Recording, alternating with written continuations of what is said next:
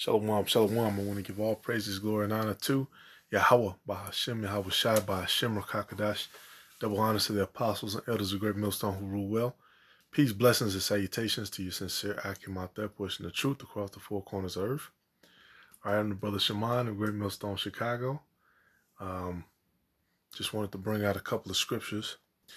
Hey, because basically, scriptures talk about the Most High would do nothing, but he gives his secrets unto the servants, the prophets. All right, and if you're looking for the secrets of this book, you're looking for the secrets that the Lord has had. If you're looking for, what the scriptures are about, where the Israelites really are. All right, who are the secret? That's what everything is about, man. Scriptures talks about parables and dark sayings, right? All right, which in the Hebrew is chayadah, okay, a dark saying, a parable. All right, that's what it's filled with, man. Like the scriptures say, what is the name of the Father and the name of the Son, if thou canst tell? All right, which we've been given that name. We've been given both of those names. Matter of fact, we've been given our names as well. We've been given the names of our tribes, And ultimately, if we continue in our labor and we're of the elect, we're going to be given the kingdom, and we're going to be given control over rulership, which is the blessing that was appointed onto Jacob. All right, but this is Romans 12 and 11. It talks about after it talks about being brotherly, it talks about not slothful, in business, fervent in the spirit, serving the Lord. All right, and at the end of the day, man, this is the Lord's business. You're here to work. All right, just plainly put. We're not here to hang out or be the cool guy, or which fellowship, of course, that's part of it. Meeting with brothers, getting with brothers.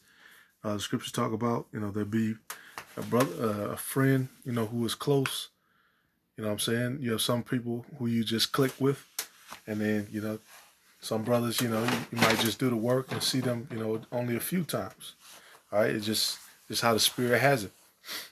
All right, but ultimately, man, we're not here to be cool. We're not here to hang out. We're not here to, tell a life story and, do all this other stuff. We're here to preach the word. We're here for the Lord's business, man. And part of his business is your sacrifice. All right? Hey, we are a living sacrifice, man, unto this business. All right? We keep this business going. All right? Every business, they need sacrifices, man. The business of this place, Babylon, guess what? The sacrifice was hundreds of years of free labor and resources that they took from the tribes of Israel. All right. And ultimately, scriptures we talk about we are gold tried in the fire. Also, the scripture talks about us being those lively stones, us being those jewels. All right. So ultimately, we are the it's talking about we're the Israel is the Lord's portion, his inheritance. All right. We are his inheritance, man. We are his riches. We're going to inherit all of his creation. All right. And his spirit is going to dwell with us forever, for all of Israel, ultimately in the kingdom of heaven. All right. And the riches of the earth ultimately are going to come to the children of Israel who rule over in our kingdom. All right. This is Nehemiah 13. All right. Because ultimately, we're part of all these different business terms and all this different stuff. It ultimately applies to the scriptures. All right, hey, you go to the job, you have to deal with certain stuff from your boss, man. You might have to deal with correction. You might have to deal with sometimes, not necessarily liking everything about him. You might have to deal with certain knucklehead situations which have to be worked out. All right, it's not going to be a perfect thing, man, but ultimately, this business is growing, and the scriptures talk about the Lord gives us benefits daily. All right, so this business is ultimately never going to fail. All right, unlike the businesses of this world, which You know what I'm saying? Everything you do in this world, man, you need a loan. All right? You need a loan. You need a fucking a $20,000 loan, $30,000. You need a loan, FHA loan to get a home. You need a loan, an auto loan. You need a loan for this. So you can get your. You need a loan for everything, man. You got to go for them for everything. All right, these things are given to us freely. All right, freely, and the elect is going to take advantage and ultimately multiply these talents that were given to us. All right, this is Nehemiah 13:30. It says, "Thus cleansed I them from all strangers and appointed the wards of the priests and the Levites, every one in his business." All right, so the scriptures talk about business. And what is business? Let's see, did I highlight it? See that word there? Like you. Okay, the word there is mala'aka. Mala'aka. Occupation, work, business. Occupation, business, property, work, something done or made. Workmanship, service, use. All right, public business. But that's what's happening, man. We're in the service. Right? We're in the service, man. That's one thing Jake loves, man. Jake likes to get into, Jake likes to invest, go into the service. All right, postal service, military service, whatever. Hoping that 20 years down the line they can retire, and they can benefit from being in that service. All right, and that's but that's what we're doing on the right hand side, man. The rest of these people, they trust in the staff of Egypt. All right, and that's what's going to happen, man. Ultimately, they're going to be cheated out of all the work that they put in to this place once the money, loses value. All right, because that's ultimately what the goal of Revelation 13 is to do, man. The beast, he has to bring everybody to him in order to be able to buy or sell. All right, that's why our hearts are not set on our goods. All right, that's why ultimately we use the word and abuse it as pilgrims, because ultimately, none of this stuff is ours. Right? We don't have any control over this place. We don't have any, what are they called? Sovereign rights. When you get into some of the elites, they got the summer home, right, that they'll have. Then they got the winter home, they'll go down to Florida or whatever. You know what I'm saying? They have, this mansion, that mansion, all these different places, overseas. They own property in Europe. They own this property. All these different things, which, ultimately, the land rights and the rights, to all that stuff is backed up by their rulership.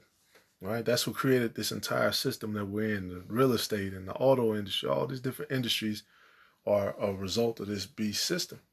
Right? That's why overseas, those Idumeans, they follow the same system. The other nations who are in line with them, who want to make money, who want to come into this system, they're in line with the same system. All right, they got the same stuff, so they can send over there, Toyotas, Hyundais, all that stuff. All right, they worship this beast. All right, but very soon they're going to turn against them because this system is coming to a close. All right, and that's what's going on right now, man. Russia has a lot of Russia and China have a lot invested in these other nations, and so rather than deal with the U.S. and deal with all the hot mess that they have, they do business with them. Right, and that way they can they don't get fucked over as hard. Let me say it like that. All right, that's exactly what's going on, man. Everybody's in bed with these other nations, and the U.S. is withdrawing. But like the apostle brought out a couple lessons ago, we don't have any production anymore. We don't have a lot of production anymore. All right, the food and all that stuff is starting to become scarcer. All right, it's starting to thin. All right, Egypt is starting to wear down, man. The curses and the pestilence is starting to, and that worm is starting to eat, so to speak. All right, and ultimately, man, whether it's Ephesians 2:10, it says, "For we are His workmanship, created in Yahweh Shai Mashiach unto good works, which the Most High hath before ordained that we should walk in them." All right, so ultimately, we'll try to walk, utilizing the law to the best of our ability. And then it even says, wherefore, remember that ye being in time past Gentiles in the flesh, who are called uncircumcision by that which is called the circumcision in the flesh made by hands. All right. And that at the time ye were without Yahweh Hamashiach, being aliens from the commonwealth of Israel and strangers from the covenants of promise, having no hope and without the Most High in the world. And the whole thing of the Gentiles was a precedent for today, where we've all been scattered across the four corners of the earth.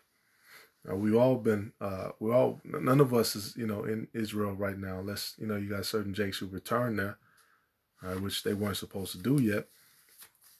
All right, which, right now is warfare, man. They might get caught up, in the warfare that's going on. All right. Yeah. None of us were born into, some of us might have been circumcised, but none of us were born into the circumcision. We weren't born into, for the most part, knowing that we're Israelites. All right. It says that at the time you were without Hamashiach, being aliens from the commonwealth of Israel and strangers from the covenants of promise, having no hope and without the Most High in the world. I think I read that, but it's worth reading again, man. Aliens from the commonwealth of Israel. And ultimately, Israel is a people before it's a place. So it doesn't matter what you label, that city doesn't matter what you do, because a lot of it's going to be destroyed and it's going to be recreated, again. All right. Because the scriptures mentions the company of prophets, 1 Samuel 10:10. It says, when they had thither to the hill, behold, a company of prophets met him, and the Spirit of the Most High came upon him, and he prophesied among them. All right. And, you have some brothers who do the work alone. May the Lord bless you. But, if you're in a medium or larger group, you're in a company of prophets. All right. It's a company, man. It's a group of people. All right. And that's for the purpose of edifying and building each other up. All right. This isn't just a hangout spot. Hey, all these different things that we read about, man, that, even the Spartans, as tough as they were, Paul, had to make corrections to them. Paul made corrections to a lot of the different churches and a lot of the different congregations. All right. Hey, nobody is above correction. All right. In the company, it says a cord, rope, territory, band, company, a rope cord, a measuring cord, a union. Right. That's what it's talking about. A band, a coast. And when I see that, I think of that scripture. It says we're what does it say? I think it's a 3-twain cord. Right, talking about those huge cords that they use to hold the ships. Right, those huge, big ass ropes. That's basically what it is, man. It's a bunch of small ropes, and they're wound together. Then they make one rope, and then they wound together. Okay, then those ropes they wound together and make that huge rope, which is damn near, unbreakable. You got to set the damn thing, on fire pretty much, and even then it's still strong. All right, that's like us, man. We're that cord. All right, this is Leviticus 19:35. That's why it's important for us to make sure we practice righteous judgment, because ultimately, again, this place, they just went up on mortgages, right? Then you had, the whole gasoline situation.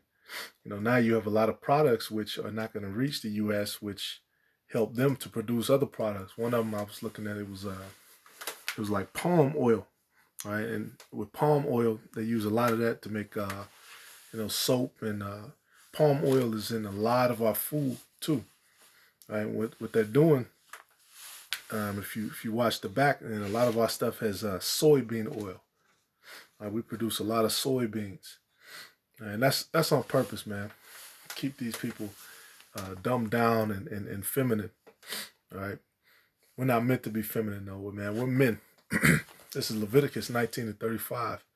It says, "Ye shall do no unrighteousness in judgment, in meat yard, in weight, or in measure." Now, this is talking about balances, but ultimately, the scriptures talk about the Lord hates a false balance, a false judge.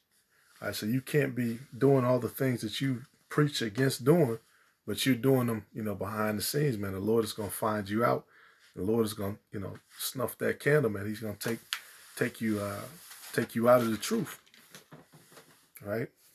And ultimately, if he takes you out, then you would never, amongst the elect, you were never of the elect anyway, right? So it's a it's a stumbling block, right? And Jake is slick, man. What Jake would do, and that's why it's a law, man. What people would do, when it was time to measure something, going out, they would use a lighter weight, or they would use a heavier weight, okay, so they could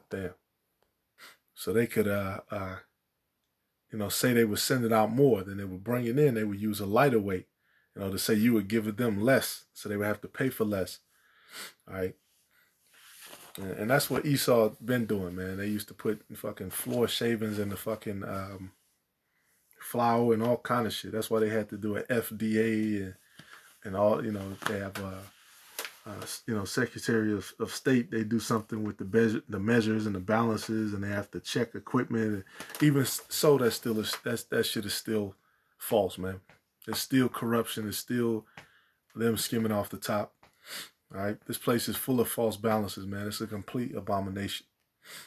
All right, the fact that they're even, because that's what they're doing now, man. They're holding that reparations out thing, like, we consider it, Tulsa, we consider it. People in Los Angeles, we're considering it, we're studying it.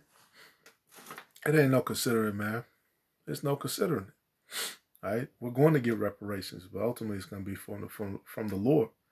That's why you got to invest in the right business, man, the Lord's business. Otherwise, you ain't going to get paid. All right, because that's what's going to happen eventually, man. These people are going they're going to try to get paid, and you can't buy or sell unless, we know what the scriptures say. All right, so I quoted it, Psalm 68:19. Blessed be the Lord who daily loadeth us with benefits, even the power of our salvation. All right, and the scriptures talk about workmen, that's worthy of his hire. Talks about, basically when the Lord comes, blessed is he who he finds working. All right, so we got to make sure our work is consistent, man, and continue to do for us, man. This isn't just like I said, man, a hangout, a cool spot. All right, this isn't for somebody who's just looking, just to be a part of something. You were in I don't know, Boy Scouts. Then you were in the gang. Then you were in a fraternity. Now, I joined. Yeah, I'm a BHI. All right, which you talking like that? That's a red flag in itself. But this isn't just a thing just to do. All right, we are the Lord's workmanship. We represent Him, man. It's us. It's for us to go into the nitty gritty and the details of the scriptures, and for us to know all things, man, pertaining to that all things that are given to us. All right, this is Proverbs 23:4. All right, 23:1. Because you have to understand, man. Ultimately, this man ain't gonna give us what we're looking for. All right, he ain't gonna give it to us, man. It says, "When thou sittest to eat with a ruler, consider diligently what is before thee, and put a knife to thy throat, if thou be a man given to appetite. Be not desirous of his dainties, for they are deceitful meat." And that's what this man gives out, man. It's deceitful. He has a system set up. It's not even like how it used to be, where you had to go cash a check. You wait in line, whatever. Now it's direct. Boom. Instantly in an account, the numbers pop up. Boom, boom, boom. And we got your money right there, sir. There you go. And a lot of people, they fall in love with that. You could just do the same, 40-hour week or whatever. And, one day, maybe they'll retire you, or your 401k, you can cash out on it, and then you'll be good. All right, but that's not the case. All right? That's why it says, labor not to be rich, cease from thine own wisdom, because there's going to come a time where, we're already in a food shortage. There's going to be famine. There's going to and there's going to be a famine of the word too, but there's actually going to be an actual, famine is a part of the curses. The scriptures tell you that, man. Famine, lack of water for these people. Ain't gonna be no, police. It's also about, wanting to go to a city and you're not gonna be able to. All right, martial law. All right, All these different things which are coming to bring this society and this kingdom down, right? Which are being stirred up, and once they happen, there's no going back, right? There's no going back to the old life that we were living, right, in the 2000s and in the 2010s or whatever. It's no going back to how it was. All right, this is yeah, the things that are happening now are unprecedented in this country. All right, the currency has been, and that's ultimately what's causing the currency, which is a false balance, to lose value. Okay, because it was always backed by different factors, man. The military factor, the factor of resources and political control and influence. All right, Esau has divisions in his house. Those divisions are getting deeper and deeper and more and more. And that's what's causing, the contention and for their house to be broken up, as it always had. Okay, the Romans, they were knocking each other off, and those emperors, they were taking each other out. Right? They've always operated like that, man. Right? But we're not supposed to operate like that, and we're not supposed to be profane, selling ourselves for a couple of dollars and shit, man. That's what Esau did, man. He needed that meat. He needed to eat so bad. He couldn't have fasted. He needed it. He needed that food. Let me say it like that.